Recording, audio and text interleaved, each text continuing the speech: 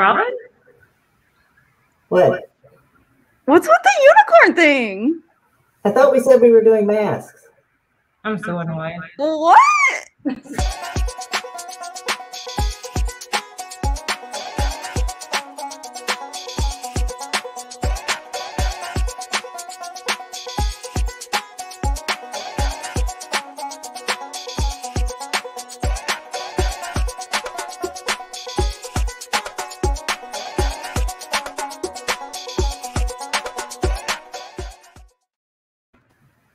Good evening and welcome to My Weird Hair. For your reference, brought to you by your friendly neighborhood librarians from the University of Tennessee in Knoxville. I am Robin Biedenbow. I'm Paris Whalen. And I'm Sarah Johnson. Welcome back, guys. Season 2, Episode 2. And as usual, I have a question to get the show started. Have either of you ever used one of those meal kit delivery services? No, I like to look at different ones and pretend and window shop, but I don't ever actually purchase them. Yeah, there are way too many services for me to make a decision. I'm too indecisive to pick one. Sort of similar here. We have a friend who does one of these, and she went out of town recently and forgot to cancel her meals for that week. And so, we get a call and she's like, hey, you want to have some free food? And we're like, sure. So we, I drive over to her house and steal a package from her porch. Totally smooth. Bring it home, and the first night we make, the wife and I make this, nice little shrimp dinner. It was pretty good. And the next night, wife's out of town and I'm making this all by myself. So it's a nice little salmon meal kit. They give you the recipe card and it tells you exact instructions for what to do, and here are the exact amounts of food you're supposed to have. So I'm working on this. I got the salmon going in the pan, and just as the recipe instructs, I'm working on the salad while the salmon is cooking. So get just the right amount of leafy stuff for a salad for two. Right about the same amount of cherry tomatoes, some cheese and everything, a little bit of vinaigrette. And what also comes along with this salad is a cucumber that is approximately the size of Florida. So very explicit instructions to cut the cucumber lengthwise and then cut it into half moons and mix it all up with the salad. And so as I'm working on this cucumber, I realize I'm getting angrier and angrier. Who knew I had so many opinions about salad and textures in salads? But first of all, this is way too much cucumber. Secondly, these half moons on this cucumber are way too large in proportion to the size of the cherry tomatoes. And I'm getting just madder and madder and madder at this recipe.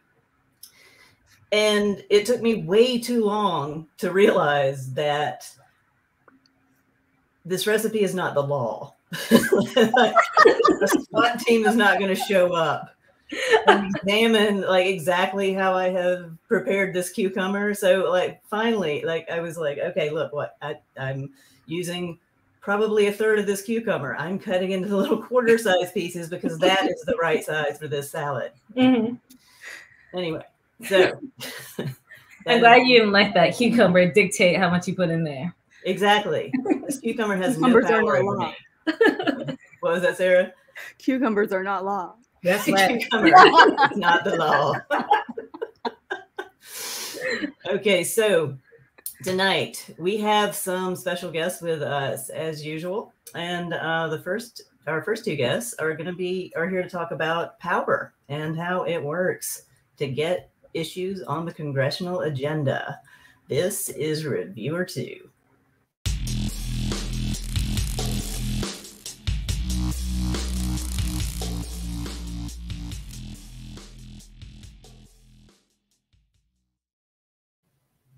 I would like to extend a very warm welcome to our first guest tonight. She is Dr. Jana Morgan, Professor of Political Science at the University of Tennessee. Hey, Robin. Welcome to the show. Thanks. Good to have you here. Why don't you tell us a little bit about yourself and your work? Yeah, sure. So yeah, I'm a professor in the political science department here at the University of Tennessee. And my work has to do with questions of power and inequality. And I'm specifically interested in how unequal power and exclusion can distort the way that democracy works and harm citizens' lives. Sounds like very, very interesting stuff. Thanks. Glad you're here to talk to us about it. So, playing the role of reviewer 2 tonight, we have Dr. Nathan Kelly, also professor of political science at the University of Tennessee. Welcome. Hi, glad to be here. So why don't you tell us a little bit about you and what you do? You have some intersecting interests.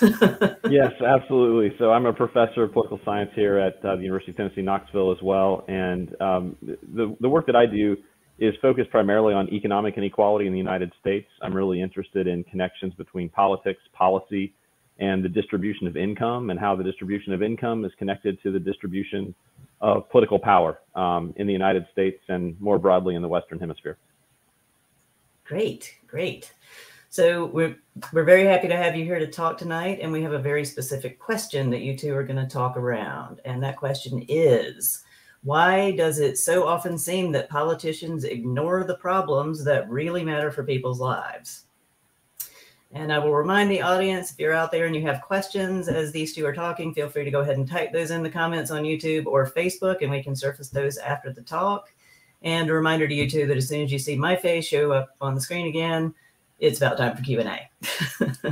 All right, I'll let you two take it away. Great, thanks, Robin.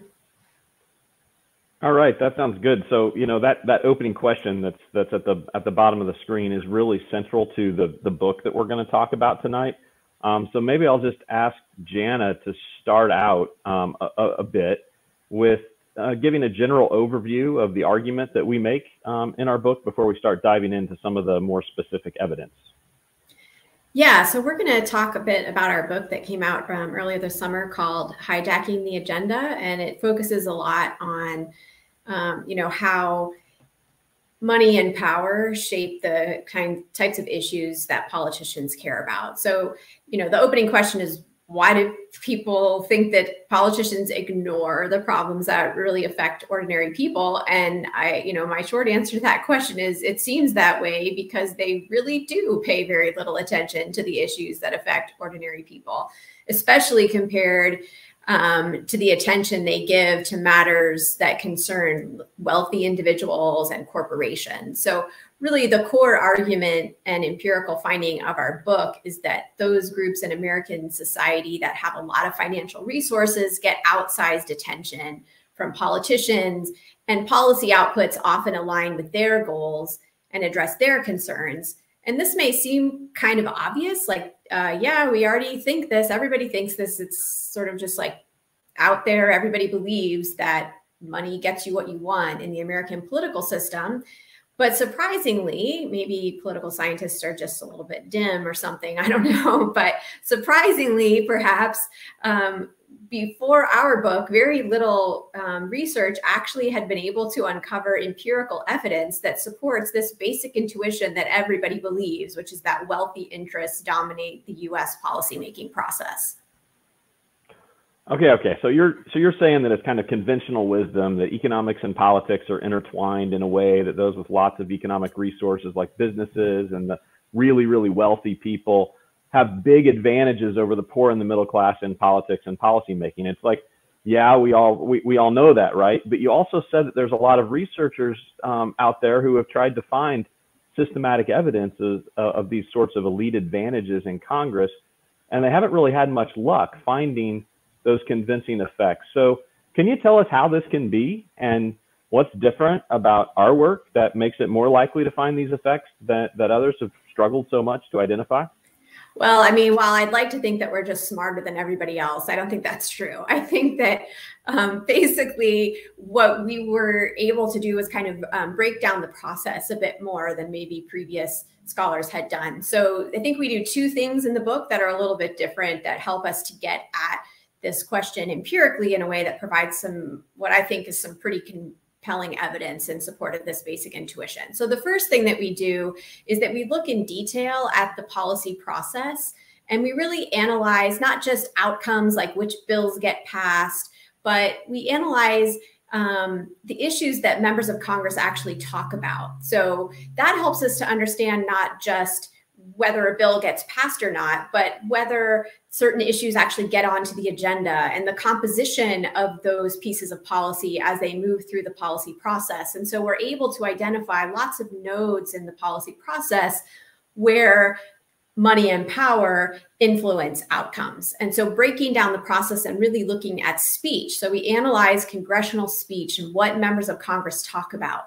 And that really helps us open up and get a bit more at their underlying motivations than maybe looking at conventional kinds of outcome variables might allow us to do. So I think that's one really important thing that we do in the book that's different than what's been done before. The other thing that we do is that we think about how influence works in a little bit of a broader way. So lots of the work that's tried to show that money or that power matters for politics has looked at money, right? So they've looked at campaign contributions and tried to show like that if an organization gives money to a member of Congress, then the member of Congress does something on their behalf. And finding evidence of these kinds of very clear transactions can be a bit tricky because politicians aren't stupid. They don't want to look like they're just doing what wealthy interests tell them to do, right? So they're a lot more clever than that.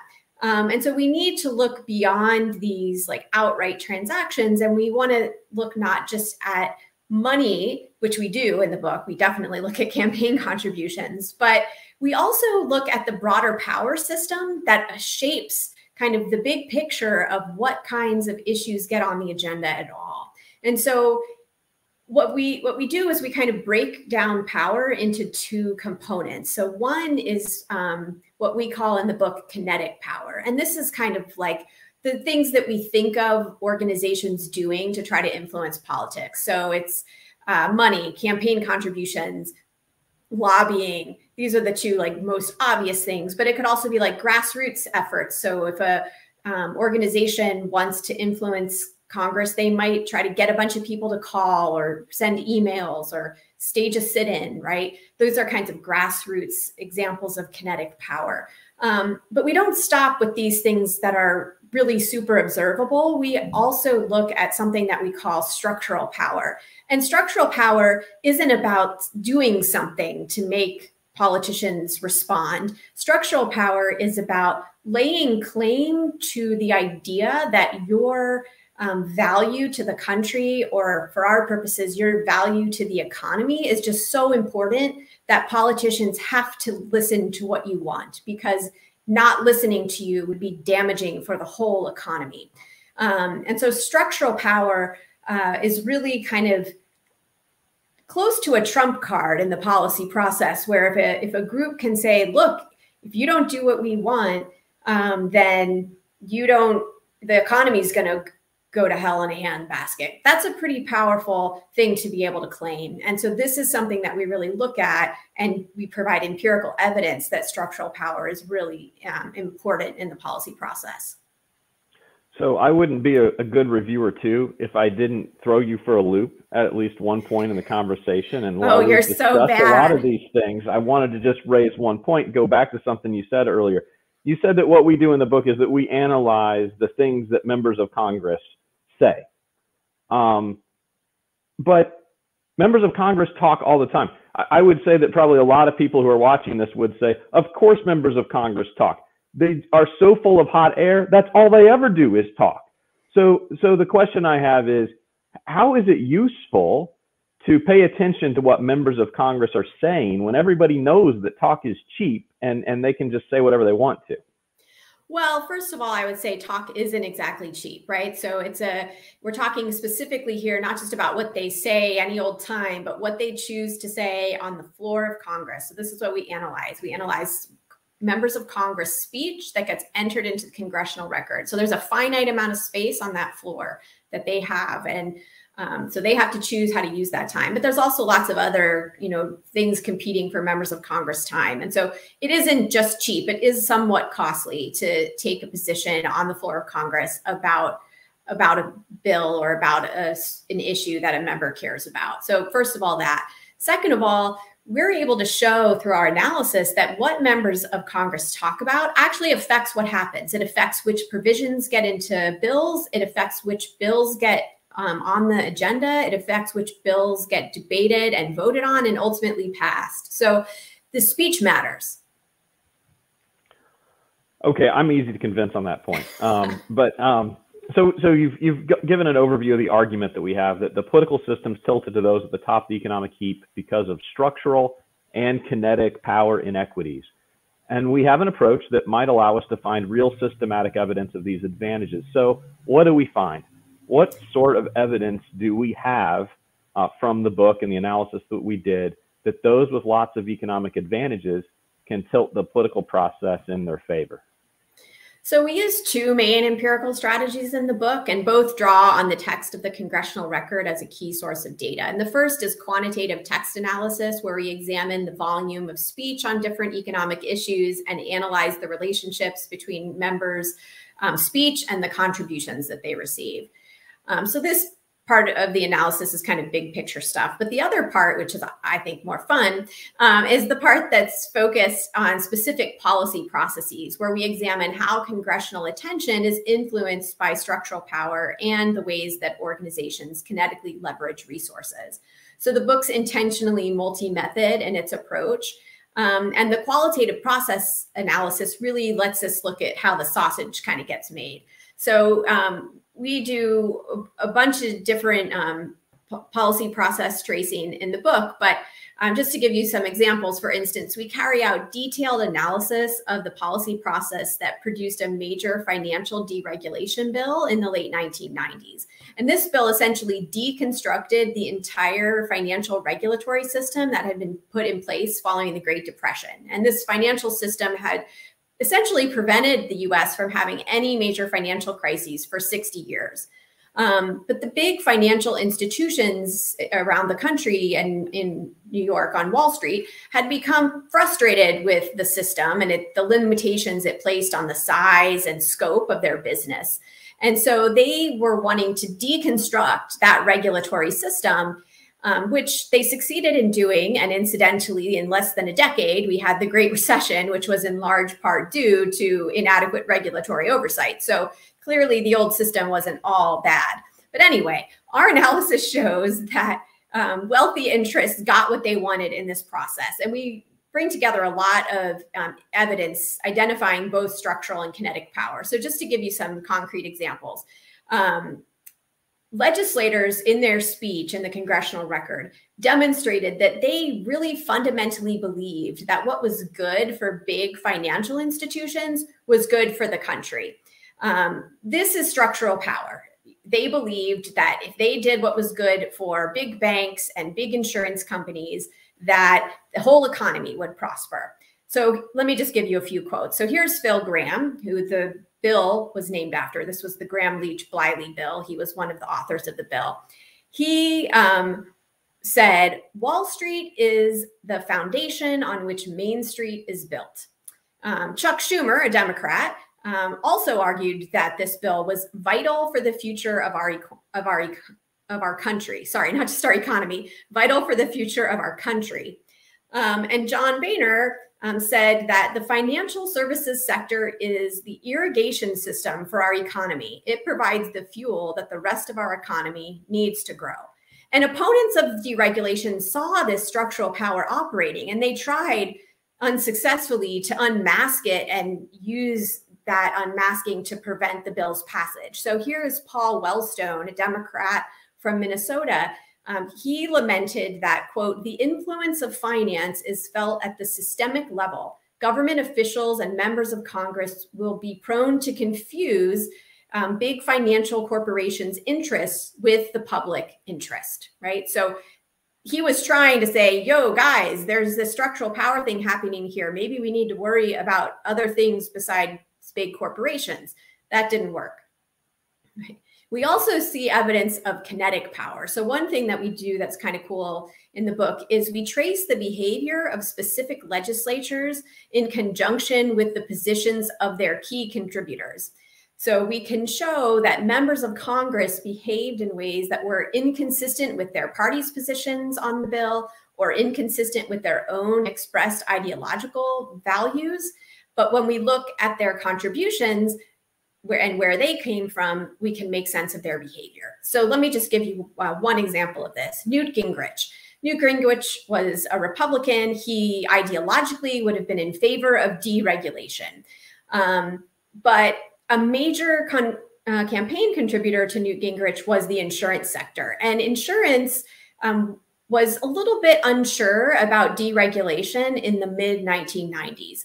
And during that time, Gingrich repeatedly maneuvered in his role as Speaker of the House to keep deregulation off the House agenda.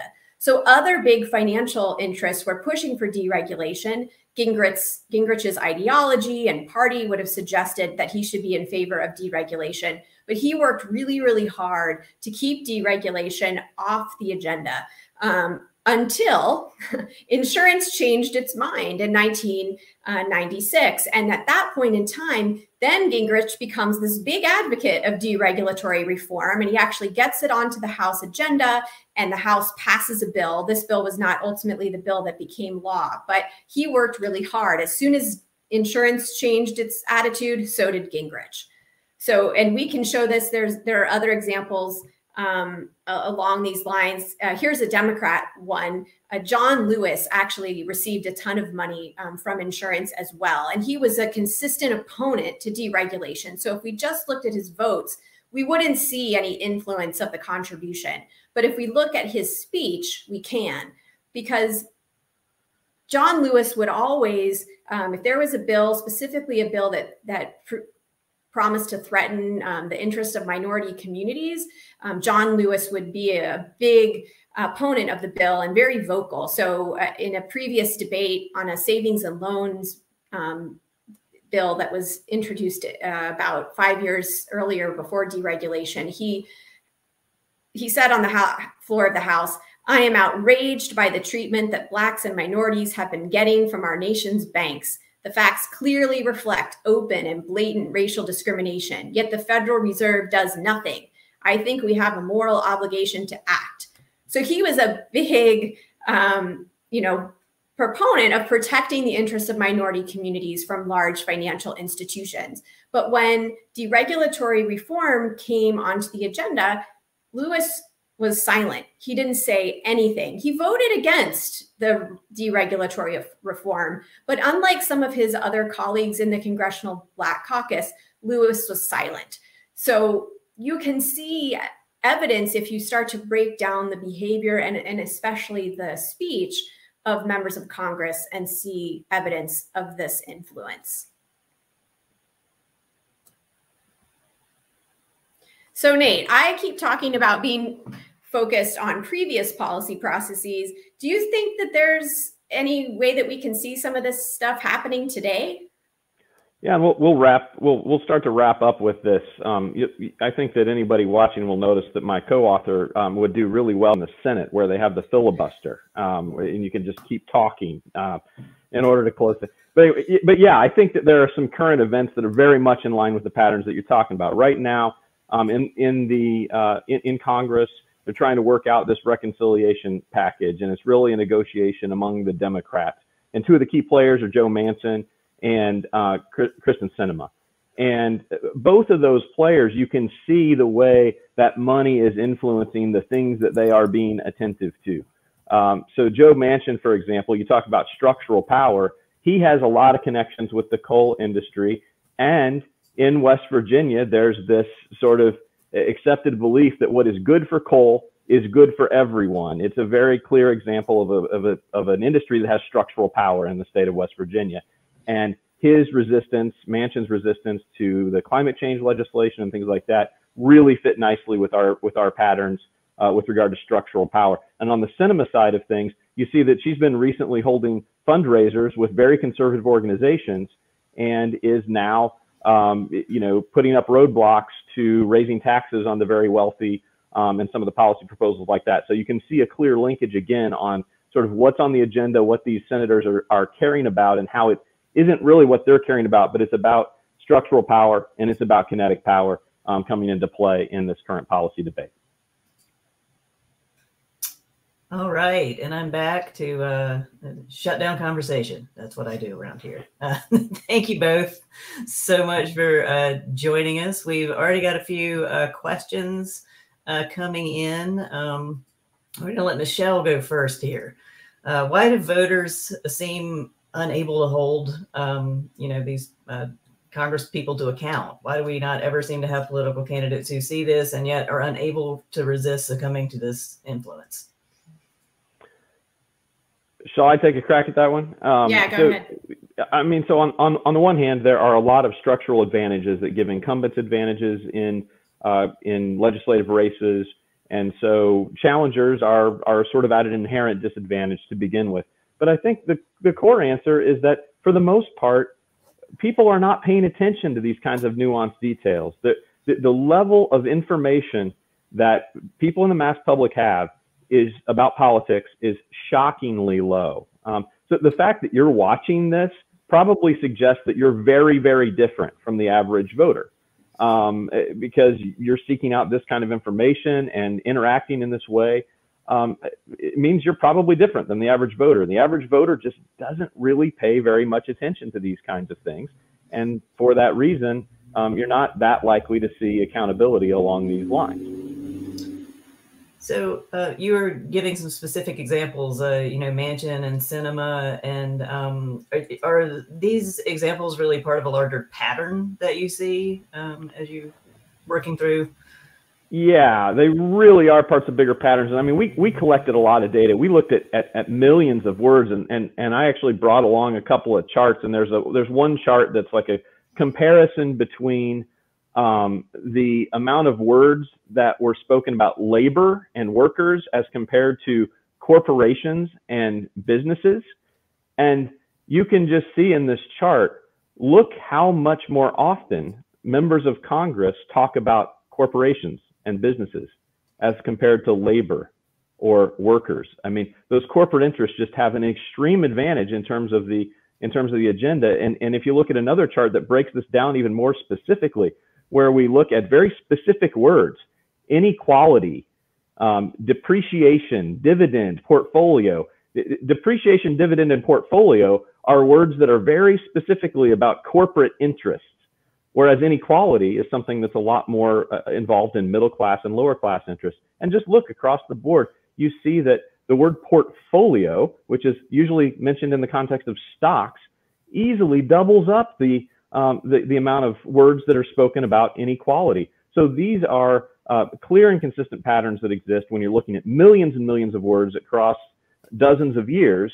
And we also conducted quantitative analysis where we looked at really rigorous statistical models that can capture the effect of money on what members of Congress talk about. And that's a third chart here. And what we can see is that there are two kinds of contributions that we look at. The white bars are contributions from labor, and the dark bars are basically contributions from corporations. And it's hard to see with inequality, but this pattern really goes across the board on this.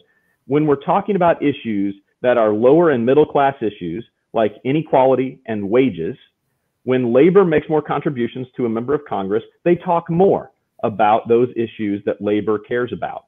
However, when members of Congress get money from corporations, they talk less about those issues that middle class Americans really care about. And if you look at issues like the deficit, it's much more likely that members will talk about that issue if corporations are making contributions to a member of Congress, and less likely if they're receiving money from labor. So even when we do a very generalizable quantitative analysis, we see these patterns definitely popping up over and over and over again. So it is very much part of a broader pattern. It's not just my stories, right? It's like big patterns. Yes. All right, I think let's squeeze in one more question here from Milt Kelly. It would seem that the problem is only getting worse, as is income equality. What can we do to reverse the trend? Is there any hope? Go ahead, Nate. Well, everyone He's usually more optimistic than me, so. Everyone says that when they read my books, they are always depressed and not usually very happy when they read the books. And I'm sorry about that. But I think that if we understand problems, it's better. It's more likely that we'll be able to figure out ways to solve them. I don't think there are any magic bullets in this context. Absolutely no magic bullets. You can point to campaign finance reform and do things to try to make it harder for big money interests to have direct influence through monetary contributions. But that is unlikely to really solve this problem, because when you talk about structural inequities, those are baked into the system, and changing the money side of things doesn't change the structural side of things. So that's a problem that's, that's an answer, a solution that's not really going to completely solve the problem. What I think you have to do is take a multi-pronged approach, and what really needs to be done is that economic inequalities have to be tackled. They have to be put front and center, because in a capitalist economy, in any kind of a political system, it is likely that those with more are going to have more power than those with less. So the core way to narrow those power differentials is to narrow the economic differences. So putting in your policy agenda a clear emphasis on reducing economic inequality is essential for overcoming this problem in the medium to long term. And I would just add to that I think empowering lower class groups also is really important. We see that labor, at some points in time in our analysis, we didn't talk about it much, but there have been moments where organized labor, for example, has been able to exert some form of counterbalance to the interests of corporations and other wealthy groups. But organized labor has really been deteriorating in power over the past few decades. And so those types of grassroots organizations that represent the interests of lower and middle class Americans really could kind of provide at least some counterweight to wealthy interests. Awesome. Thank you again, both of you, for joining us tonight. The book, let me see if I can get it in this camera here. Hijacking the Agenda, Economic Power and Political Influence. As you can see, I've read it. I've bookmarked some spots in here. It's a really interesting book. I suggest you go out and find it. You can actually check it out now from Hodges Library as of this week. Thank you both again. Thanks, Robin. Thank All you. right. And now we send you over to Paris Whalen with Check This Out.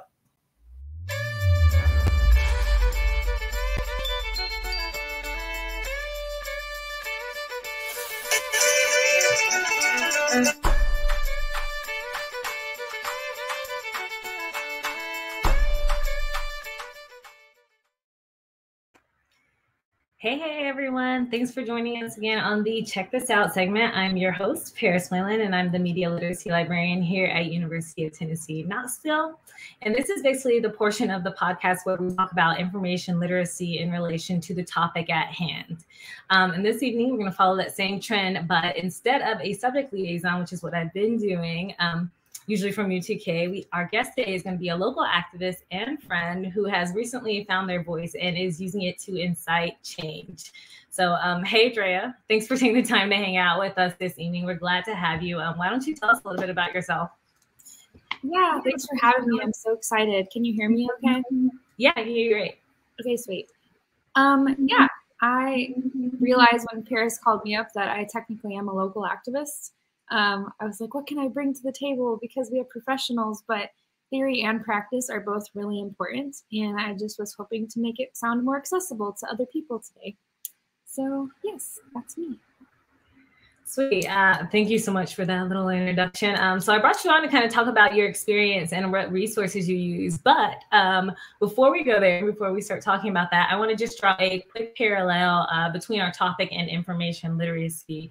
So as many of our viewers may remember, or if not, hang in there with me, information literacy is the ability to kind of find and use information effectively and ethically, okay? So keep that in mind as you listen in today and think about controversial topics and subjects that you kind of feel strong about, and kind of consider taking those next steps and taking those thoughts further by using the resources provided by U2K libraries. I know I stand on that soapbox every single time this podcast airs, but I'm serious about it. I'm gonna harp on it just a little bit more as y'all know, not only can you use the UT Library's resources to access scholarly articles, newspapers that are international, national, local, or congressional transcripts. But if you really don't know where to start and you're looking for kind of your one-stop shop, you have your research guides, which is something that I've talked about in the past as well.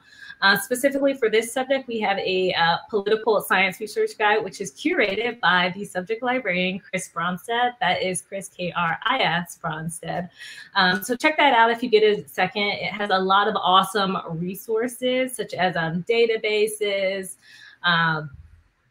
interest groups, newspaper links, and things like that. The one thing I do want to harp on that I found to be super helpful is a resource called CQ Press Researcher. So C as in cookie, Q as in quill, Press Researcher. And this resource basically contains reports and current reports and controversial issues. And it's really excellent for finding an overview of a topic. There's a list for the pro and cons, there's a timeline, and a list of key resources. So if you're just starting off with a subject and you need a general place to start to figure out both sides and kind of get your bearings, go ahead and log into CQ Press Researcher to start you out. So I'm going to stop talking now and actually include Andrea in the conversation. So Andrea, let's start off where many of our viewers might be at the beginning of their journey. So what moment did economic disparities and political priorities kind of become apparent? So that moment when you kind of felt like something wasn't right and you were moved to kind of explore it a little further. Yeah, so those resources sound great, and I'm happy to answer that question. So I grew up in a bubble. I am a white individual. I grew up middle class. I was raised in the South for half of my youth. And so I thought racism and sexism and all the isms were fixed in the 60s. And that's how I was raised. And I wasn't really looking for activism, to be honest. I thought we were all good. And I went to Miami after I graduated undergrad from UT with my degree. And I did AmeriCorps in a high-need public high school for 2 years. And my first week there, I get there and they give us like a 2-week down and dirty, all the information that you need to know about the community that you're going to be serving in. And it was really thorough, and it talked about, you know, the systemic nature of racism in our country and how it's structural. It's not about, you know, somebody said something mean or there was a slur, somebody didn't include someone else. It's about, you know, highways going up in Black neighborhoods, and that destroys families and where they used to live, or, you know, not having tax dollars for the school and having no teachers for my students. I had students who didn't have a teacher for months in the school year, and we just had rotating substitutes. And I remember thinking, I went to a public high school and I had teachers that had PhDs and they had teaching awards. And how come I'm at a public high school? Because public high schools are all made the same. And my students are getting yelled at, and they don't have teachers, and they don't have books, and the teachers have to buy the books themselves, and there's no computers, and there's gun violence. And I just thought, oh my gosh, I don't know anything. I don't know anything about anything, and I have a degree. So that's kind of how I got started, was just kind of, you know, thinking that everything was fine, going somewhere else and realizing it's not, because we kind of went through some diversity trainings and historical trainings. But then I had the blinders on and thought, oh, Miami has problems, but Tennessee doesn't have any problems. And Knoxville is fine. And then I came back and didn't realize that we have a 42% poverty rate in East Knoxville, which is predominantly Black. And we have a lot of problems. We have a lot of problems. We have a lot of gun violence. We have a lot of police violence. And all those problems exist here. And that's how I got involved with working and trying to be an activist here. Sweet. Thank you for that real raw answer. I think it's super important that our listeners kind of hear how it starts, because, you know, not all of these stories, not all of us have parents who are super active or things like that, or super crazy stories. So a little bit of curiosity and even a little bit of disagreement is a really good opportunity to kind of explore a topic from a different perspective, and hopefully with an open mind, right? But so once you realize how important these issues were to you, what programs and events did you participate in the beginning to gain perspective, and how do you kind of continue learning? And I know you touched on this when you mentioned AmeriCorps, but I know you have tons of other experiences as well. Yeah. So programs and events that I participated in to get perspective. Like I said, I didn't know anything. And so once you realize you don't know anything, you're like, wait a minute, how much do I not know? And so I started seeking out, you know, I was meeting a lot of people that I had never met before, people that were, you know, not white, people that were not straight, people that were not Christian, and just making friends with them. And then also just looking up on my own to like up the movies that they recommend or the books they recommend or things that I stumbled upon myself. I wasn't asking them for recommendations, and don't do that because it's not for, it's not for them to do. Mm-hmm. You can use the internet, but like we'd be talking about stuff and they'd be like, oh yeah, have you watched The Color Purple? Have you done this? Have you watched this documentary? And I was like, well, I have not. And so a lot of 2014, 2015, 2016 was, I'm not an activist, I'm just learning stuff. And then after I kind of started learning enough, I was like, all right, I am with people who are doing things, and then they invite you to do things with them. Like, hey, we're going to go help with voter registration. Do you want to come along? Sure, that sounds fun. Or, hey, we're going to go do a march. Do you want to come along? Yeah, that sounds fun. And then if you go to enough things, sometimes people ask you to talk with them, and then you're talking, and then you're like, wow, I'm like becoming a full-blown activist. So a lot of it's networking. It's very social. You know, being community organizing and community involvement is like really a social thing. And so a lot of it you'll just find through, you know, friends or through social media. And so, yeah. Sweet. Thank you so much for mentioning voter registration. I just want to bring up a couple of resources because that's what I do. So for those of you who have already started being working or looking at political issues that you're interested in, or you're just getting started and you want to kind of figure out what's going on locally, I want to talk about two things, opensecrets.org and the Federal Election Commission. If you wanted to find out what contributions are being made to a campaign and by who, to say our senators and things like that, these are great resources for you to check into and see who's funding the situations, as Jana was talking about earlier. So I would suggest you tune into that. That might be a second level thing. You might just need to start out in CQ press researcher for now, but just consider that in the future. Do you have anything you want to add to voters' rights or anything like that? Go vote. City council elections are right now. You can go vote this week. Do it. Early voting. Cool. So how did you find interest groups that you wanted to be a part of? I know we talked a little bit about social media and kind of the pros and cons that come with that on Sunday, but do you want to talk a little bit about that? Yeah. I was talking to Paris about this yesterday, but I'm a perfect case study for with and without social media. So I got rid of all of my social media except for LinkedIn, so people don't think I'm a serial killer when I apply to jobs. I got rid of all my social media in like 2014 or 2016. And so I was, you know, watching documentaries and stuff, but I wasn't connecting with anyone. And then, you know, there was a lot of Black Lives Matter protests last summer, and it was very easy to know when things were going on because a lot of people were going to them. But after that, I thought to myself, there has to be more happening. I saw all these people come out in the streets, right. And now, like, what's the next move? What are we doing? What's the next pressure point to get these things passed that we were talking about? And I couldn't find anyone because I don't have social media. So I would like talk to people and be like, hey, can you look something up for me? I'm like, okay, this is stupid. Let me just make a Facebook burner account. I have no friends on it. It's not my name. I just use it to look at events. And so I check it like periodically, like before the weekend or whatever, and see what's going on. And just with that, I've been able to connect with people in real life because you find an event of something you're interested in. And then you see who's going, and there's an event, and you go to it, and then you meet people, whether it's on Zoom or in person. Mm-hmm. And then they know people, and then they're involved in other things as well, because a lot of people are not just single issue people, you know?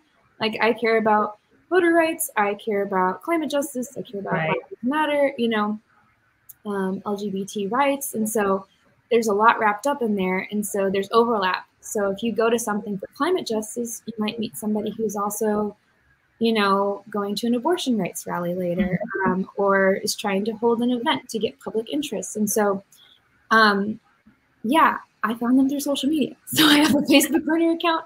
And then another thing is, like, I was just saying to Paris yesterday, this sounds so unofficial and like not professional at all, but a lot of things I found just through derping around Twitter. You know, you find one person, one, you know, maybe it's a politician that you really like, or it's a movement leader that you really like. They follow other people, they interact with their posts, and then you can see more people, and then you like what they're saying, and, you know, verify the resources that they're providing. So if they put a link up, or if they put a post up about something, go check it out, see if it's real. And, you know, I know that's very hard in this day and age to know what's misinformation, especially when social media is not very regulated at all. Speaking of deregulation, but some really easy ways are like, are there tons of ads on this page? Who wrote this? Like, can I go look up who wrote this, or what? Are they funded by someone? You know, so I do think you can do your own research that way, but to make sure you're not following a crazy person. But social media can be really helpful. For example, I was following a sitting House member, and she tweeted out about Sunrise Movement, which is a climate change movement, and like, hey, check out to see if you have a local hub. And then I joined it, and then now I make videos for them, and my best friend makes videos for them, and she's on their like video core team for their national projects. It's because we were just hanging around on Twitter. So you never know what you're trying. That's awesome. We also spoke about how there are different forms of activism. So we talked about podcasts. We talked about trolling. Do you want to expand a little bit on that? Yeah, I think a lot of people, especially introverts, I'm also an introvert, surprisingly. I know. I can't do activism because I don't want to be in the streets. I don't want to be marching. I don't want to be tear gassed. I don't want to be, you know, whatever it is. I don't want to do that. I don't want to leave the house. You don't have to. The ways you can be an activist, it's literally anything. Even having a show like this is helping raise awareness. So anything you can think of can be activism. And that includes, you know, making videos, making graphic design art for posters or social media, you know, talking to people, writing petitions, making TikToks, you know, making music, calling your friends, cold calling strangers, canvassing. You know, it could really be anything. And trolling is in there. And one example is there are some very suspect laws going on around the country, in my opinion. And there are some websites where you can tell on people if they get certain things done to their body and get $10,000 cash rewards for doing so. Yep. And we have TikTokers and youths who know how to code. They know how to make algorithms. And they're like, what if I made an algorithm that crashed this website that is unethical? And they do it, and then it works, and then the website's down, and they've just done something. And, you know, you could say, oh, well, that's illegal, oh, whatever. But in my opinion, things that are legal are not always right. You know, discrimination was legal for a very long time. Slavery was legal. You know, women weren't allowed to vote. That was legal. You know, internment camps were legal. So what's legal is not always what's ethical. And so if you find something really unethical and going against your human rights, you know, there are ways to be an activist without being violent. And activism in a trolling fashion is one of them. So, yeah. I don't know if that was... No, that was it. Perfect. Thank you so much. So I'm going to wrap it up with this question. What is a topic that you would like to put on the map for our listeners, and where can we find more information about it? So many.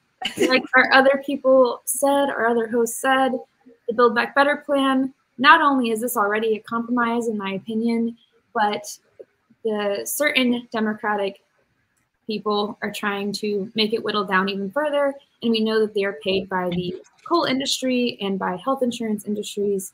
And if we really want to have two individuals block saving the planet, then you will do nothing to stop them. And you will stay home and you will not call anyone.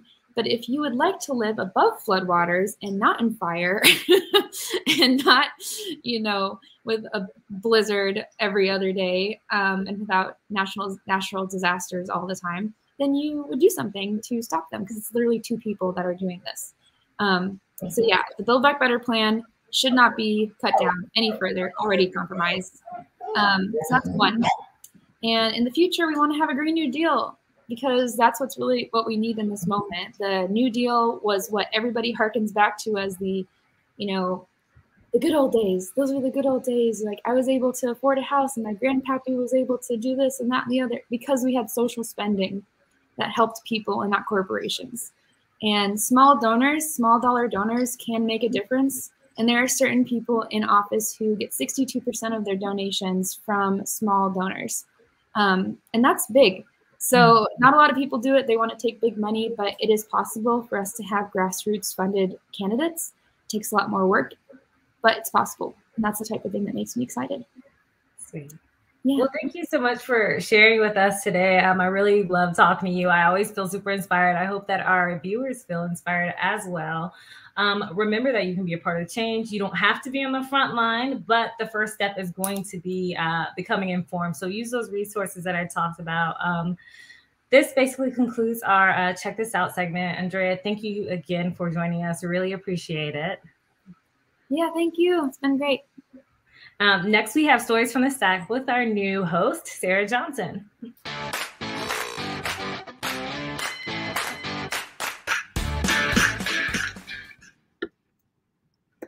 Hi, everyone.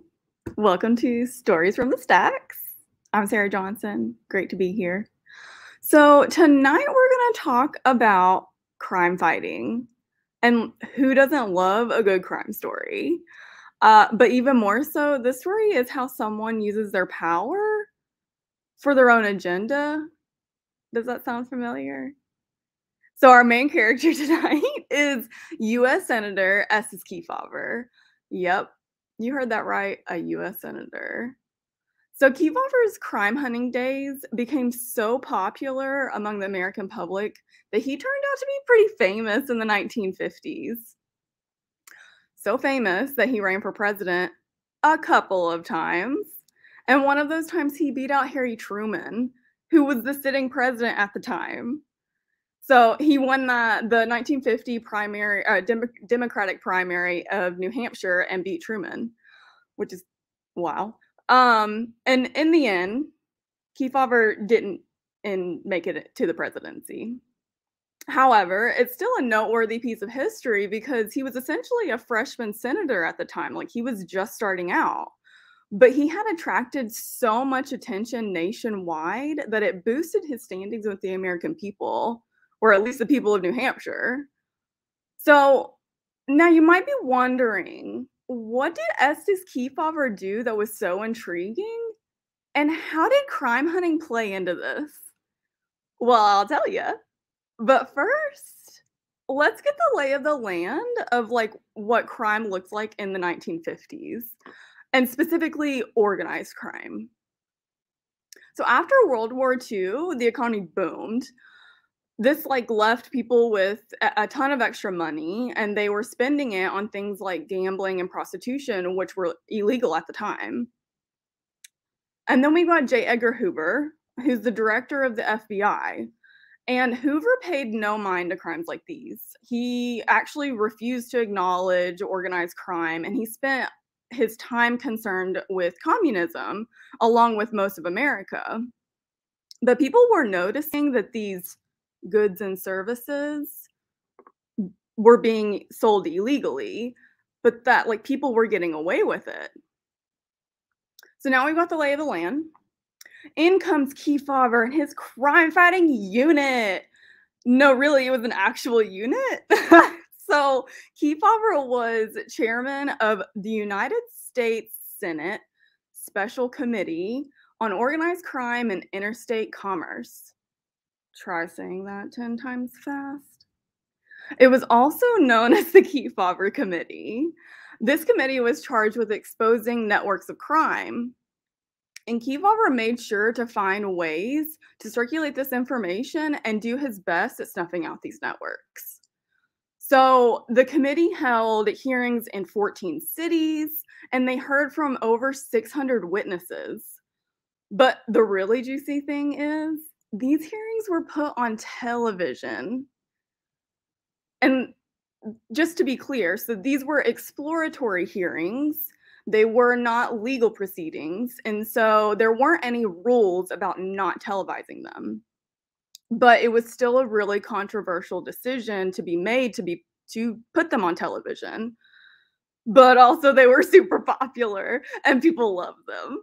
So these hearings got better ratings than regular TV shows, and networks would play the hearings at a loss because people couldn't get enough of them.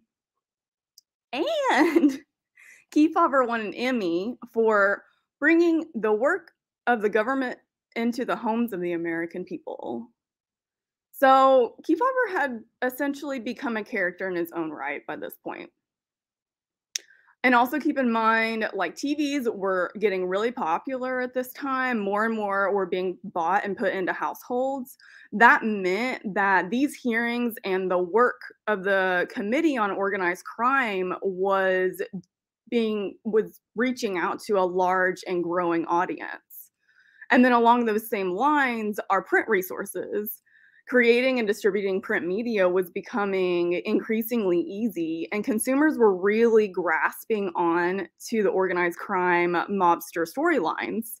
I mean, like, I feel like that's still today. So what did Kefauver do? He used it to his advantage. He began using his connections with journalists and his position in Congress to continue getting his stories out to the public. Now, it worked both ways because the journalists were happy to sell this story because they knew that it was going to benefit them as well. But if we look at the beginning, Kefauver was always using his connections and power to get his message out.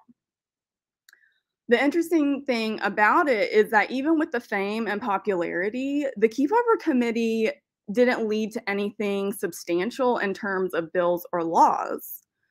Kefauver organized this group to fight against something that he cared about, but it didn't actually create any legislation.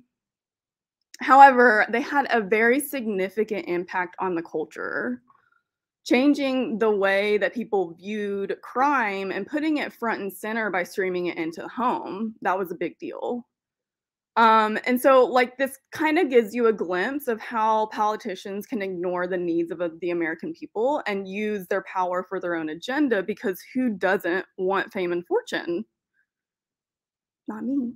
But Estes Kefauver is actually a silver lining example of politicians using their power for their own benefit, because while I think Kefauver did do this, I'd like to also think that his intention was helping the American people, because organized crime, like, yeah. Another example, though, that I'd like to mention about Kefauver is one of his most notable legislative achievements that didn't have anything to do with this was the Kefauver-Harris Drug Act of 1962, which actually required drug makers to provide proof and effectiveness and safety of the drugs before they were approved. So even though I say all of that, I think that we can all be really thankful for his work on that act. And this is just like a teeny tiny glimpse into Kefauver's story. If you're curious to learn more, please visit our political archives, which is a division of the Betsy B. Creekmore Special Collections and University Archives here at UT. And then I just would love to give a really big thank you to Chris Bronsat, who was mentioned earlier, the modern political archivist who curated this information that I was able to share with you tonight. You rock. No, that was it. Thank you, Chris. Thank you. Thanks, Chris. Okay, well, that brings us to the end of another show. And from overly large cucumbers to income inequality to crime fighting, we've covered quite a bit of ground. So, and the planning for this episode was fun because, especially if y'all remember when the producer was joking about us making cucumber likenesses of ourselves. Oh, can you imagine? You were joking? Wait. You were joking? I did it. That's awesome, Sarah. Doesn't it look just like me? That Look at those that glasses. actually is kind of a remarkable likeness. I love the glasses. Beautiful. The glasses really make it. Take a bite out of it. Say goodbye, Cucumber Sarah and Sarah in Paris. That's all for tonight, folks. Tune in again on November 18th for our final show of this fall semester. Take it easy.